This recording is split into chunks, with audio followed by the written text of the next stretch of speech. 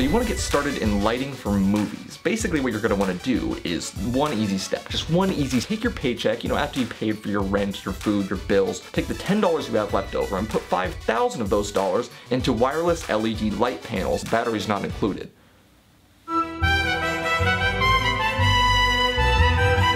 Welcome back.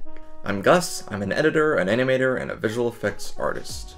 Today we'll be talking in depth about lighting your LEGO films, and I'll also be answering your questions about lighting specifically. Now, lighting for film is an incredibly complex topic to jump into, and you can spend hours or weeks or years just on lighting alone. So here today I'll be giving you the tools to improve or get started. And throughout the series I'll probably do a few more episodes about lighting specifically, just because there's so much you can get into. So here we go. And yes, here we are again with another Brick Film School 2 weeks in a row. This is simply because I decided to jump into an insane lightsaber duel as my next animation project, which takes a lot of time. Just so we're clear on these weekly uploads, if there's ever a week that is not LEGO animation, that is simply because I'm working on a larger project that is large scale and insane. So get excited, and I hope you enjoy this video. Lighting is basically what you use to add depth to your scene. If a scene is lit completely flat, your images aren't going to look very cinematic, and it will render something that has the potential to seem visually interesting to just not be visually interesting at all. You can spend all the time in the world creating a very interesting looking set, but if you don't put the time and the effort into finding the best way to light that set, all of your hard work and effort won't really resonate with the audience as much as it could have. There's a reason the top guns on a film set are the director, the producer, and the director of photography, or the DP. The director on the film set generally has the vision for the story, interacts with the actors, interacts with all the departments to make the vision a reality. But their involvement with what the image looks like at the end of the day can really vary. You have directors that just want to talk to the actors, and then you have directors that really have a hand on exactly what the film is going to look like on screen. And then your producer is in charge of managing the set, the money. The director of photography specifically is in charge of making sure the camera is capturing a spectacular and well-balanced image that is going to ultimately help tell the story.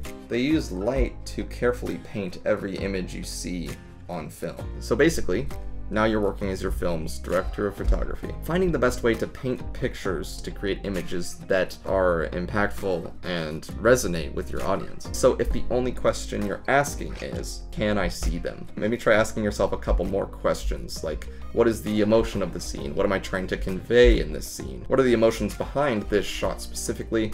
And most importantly, can this look better? Before we jump into chapter 1, be sure to like and subscribe, it helps out a ton. And also, click that bell button if you want to be notified for the next video to come out on this channel. What you need to light LEGO. What's more important than what you have is what you do with what you have. The primary core technique when it comes to lighting a subject is 3-point lighting. Key light, fill light, and backlight. Key light is for your subject specifically, be it a character or an object. The key light is meant to highlight the subject of a shot. The fill light is to decrease the intensity in the shadows of your scene. So if your key light's coming from this angle, then your fill light is just kind of brightening up those shadows a little bit. Not always necessary, but a good thing to have. Then your backlight is meant to separate your subject from the background. I'm gonna switch this guy out because he's a little bright. It's meant to separate your subject from the background, mostly creating this rim around your character. So there's just a little bit of separation, and also you kind of add a little bit more depth. This is like as primitive of an example as you can get, but it kind of just shows kind of how each light operates in the scene. You have your key light, your primary light for your character, fill light to fill out the shadows a little bit, and then you have your backlight. It really separates your character from the background, giving him an outline, and this just kind of adds a lot of depth to your scene. So that's 3-point lighting. From there you can go anywhere, and there are no like specific rules that you must follow, but this is kind of the core of where every thought process starts. Why is this scene lacking depth and looking flat? I probably need a backlight. And there you have it, it's just those problem-solving tools. Learning anything in film is just learning different tools to throw into your toolbox. So when it comes to each shot, you have the exact knowledge to find the best way to tackle it. What I use. So what I use for my lighting setup is just 3 of these desk lamps that are just a little bit bigger than usual. They clamp to the desk, so they're kind of out of my way and not on my table. And also they're extremely crappy. They just come right apart. There's like the metal frame, but it's just plastic joints, so it broke, and all of them are broken like this. And so I just have to be careful with how I'm moving the lights. And also the bases are broken as well, so if I pull on the light too hard, it'll come off the table, and then it's like, you know, 5 minutes of fixing that. So my point is that you don't need anything fancy to do this. These light bulbs are standard household light bulbs. They're like a warm temperature LED from my local grocery store. They're the equivalent of 75 watts. I just find that wattage just gives me more to work with, and it's easy to kind of, you know, point the light away from my set to decrease the amount of light on my set, so I don't really need to change out the wattage in the bulbs. Oh god. So you don't need anything fancy to get started or to even keep going. I also use a flashlight. I think this was like $15. It's just nice because it can change its focus. You know, it goes in tight like that or wide. I usually just set it down, you know, next to the character off camera for certain things if it needs to be more dramatic, or in a Star Wars scene if I need like light shining from a random place because Star Wars does that. I can use it as that light to give me that kind of backlit look. And one more thing is gels in general. I mean, if you want to know anything about these, I mean, this is the front of this one. You can probably get these on Amazon or B&H. It's just nice to have colors that can quickly change, you know, the lighting of a scene to work for what you're doing. If I'm doing like nighttime, I usually incorporate a blue gel. If I'm doing like sunset, dusk, or dawn or something like that, I incorporate like a pink gel and maybe a blue gel as well. It's just kind of playing with color. There's no specific technique I use. I just kind of look at like a picture as reference and I'm like, okay, now I just need to kind of find a way to recreate that lighting mood. And so then, you know, you just kind of work from there. Also, another cheap lighting thing that I have, these are just LED. It's like an LED light strip that, you know, I don't know, you can put around your room or whatever. It has like every color on the rainbow or something, and $15 for a roll on Amazon, and it's just good to have some extra little lights on hand. I use it for like the Spider-Man Home Saga nighttime stuff, just because I just wanted some beady lights outside. So you can see you don't really need anything super specific, like other than 3 desk lamps are good to have, and a flashlight's convenient, but it's not like you need something super fancy or you need to invest in a kit of brick lights for $50 or something. I've always wanted brick lights, but you know, it's about working with what you have right now, and then your problem solving is better because of that. Practicals. What we all like most of all when it comes to lighting is practicals, or lighting that you actually see on camera that's actually contributing to lighting the set. This is the ultimate challenge when it comes to lighting Lego, because they're so dang small. So how do you go about making that light look real or that lamp look real? And like for Star Wars, how do you make it look like those lights on the wall are working, the buttons on the wall are working? Now you can spend $50 or more to buy some brick lights, but if you're like me and you randomly happen to have $50 of extra spending money, the last thing on my list of things I need to survive are brick lights. So how do you work with this? A couple lights, you know, I'll show you right now. So I'm gonna just use the flashlight for now, because these lights are lighting myself in the background. But you don't need a flashlight to do this stuff. You can just pull your light down behind the wall, and this can work. You see in the camera there. Let's see, I'll use this. So this, you can see, it looks like this wall is actual light rather than just white Lego bricks or something else. So it's a really cool look already. And basically, how I go about building something like this is you just kind of decide where you want the light to come through. That's the clear bricks. And then wherever you don't want it to come through, because light does shine through Lego bricks, you're gonna wanna block that off however you can. You can use, like I did here, just black Lego bricks just taped to this wall. If you're fortunate enough to have gaffer's tape lying around, you can use that as well. It's just cleaner, and it doesn't let any light through much more simply. And you can see here, it's like, you know, it's completely blacked out, and it's just using one strip of tape. Usually light would be shining through every single one of these little holes. So if you want to do like a button panel, something like that, you're gonna want these bricks right here. I'm just gonna build a quick little wall here.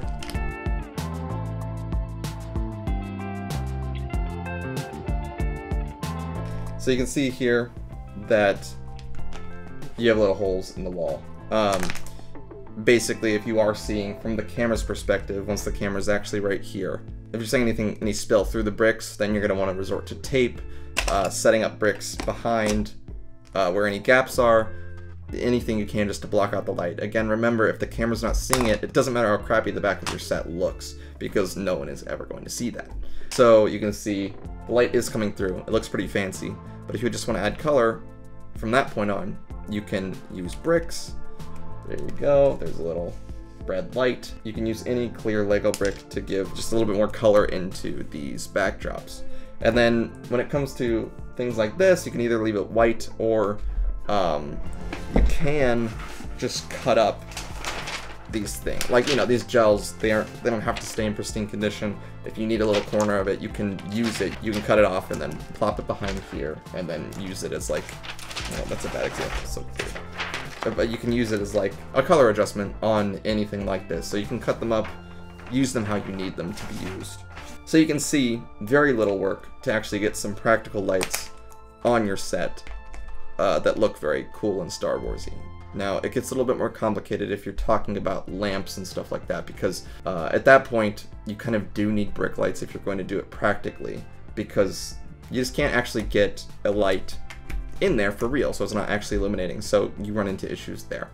I've usually just found ways to work around actually needing the light actually in the set. There are ways to work around not having brick lights. You still do need to work with your limitations, but that is part of film in general. You're always going to have limitations, and you're always going to have to learn how to work with them, and usually you don't need that lamp sitting in the center of the room, and usually you can get away with wall elements alone. So those are my tips there. Highlight your shadows. Now, this is just something I want to touch on in this episode really quick. Don't be afraid of shadows. You don't want to make images look as bad as Solo, just because it's your style to make muddy and unusable footage. If you're smart about your shadows and know how to use them to your advantage, that's what will really add some dimension to your images. Also, like we talked about blowing out windows and doorways using light, you can make your worlds feel more limitless by using darkness and shadow. It's just another way to make your sets look bigger and cooler than they really are, while working with a limited amount of materials. And a Hollywood example of that is for one of the JJ Star Trek movies. I think it was the second one. There was a sequence that needed to take place very briefly in like an enormous hangar, you know, where there'd be ships around and there's like a runway and all this kind of stuff. But it's like a small scene. It takes place there for like a couple seconds. And so the debate is always, okay, do we computer generate this or do we make it a real set? But JJ's thought was just to add some key lights to highlight the runway and just mask the rest in shadow, and the audience's mind will kind of fill in the rest. And imagine ships off camera, and maybe there's like very small digital enhancements, but that just shows that these kind of small little techniques can be used all the way up the line to professional films, because ultimately you're always going to be trying to save a dollar here, a dollar there, and sometimes these lighting tricks are what can save that extra dollar. So to practice them now is really great. And just to be clear, I've never been a fan of those Star Trek movies, but even bad movies or movies that you don't like that much can still teach you a lot in terms of filmmaking. Be it teach you what doesn't work, or in this case, a technique that was actually very effective even though the movies surrounding it just didn't work for me. So never blow off any movie completely. There's still value to be found in those small ways. Light flicker. Light flicker is the #1 problem that people have with stop motion animation, especially when they're first starting out. How do we get rid of it? Here we go. Step #1, black out your windows. Make sure there's no light coming in from outside, because the sunlight outside is always changing. Every second it's changing, so when you're taking 10 to 20 to 30 seconds in between each frame you take, the light has already changed a ton. So you're going to want to work in a dark space, work at night, or black out your windows. Step 2, stable hardware. I'll get into my desk specifically and all my equipment and stuff in a later video, but for now, just make sure your table doesn't wobble around too much.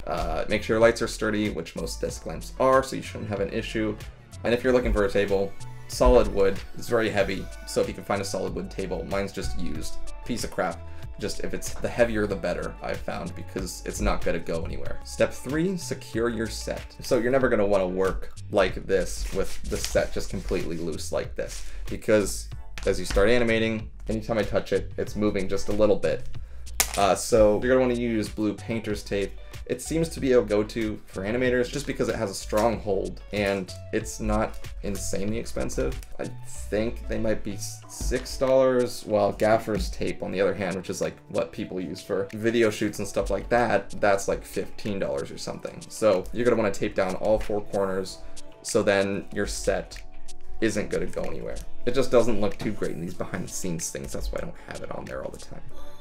Step 4, camera settings. Make sure your camera, if you're using a DSLR or something like that, make sure your camera is set to manual. Because once you set your white balance, your ISO, your f-stop, you aren't going to want those to change mid-shot, because your lighting in your video will be going all over the place. So if you have manual settings, make sure you're using those. In terms of phone apps, the app should be taking care of this, so you're going to want to pay attention to the other steps in this process. Step 5, wear dark colors. Make sure you wear black or dark colors when animating, because if you're wearing bright colors like this shirt or this flannel, you'll act as a big, huge reflector, bouncing light back at your set, and if you move at all, the lighting is going to go all over the place.